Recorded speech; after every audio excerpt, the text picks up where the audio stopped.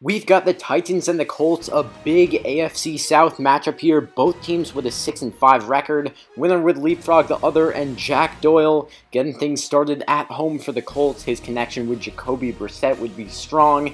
Eric Ebron now out for the season, so he's going to have to step up.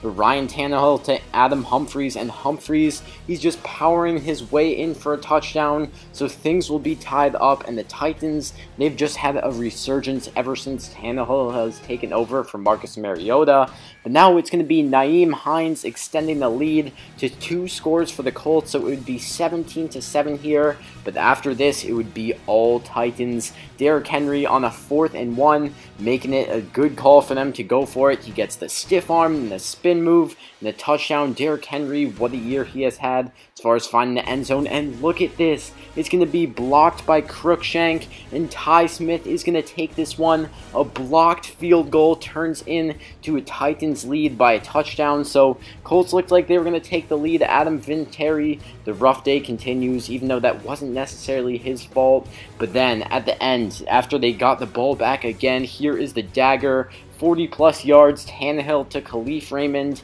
Titans, they're 7-5. Colts fall at home, they are 6-6.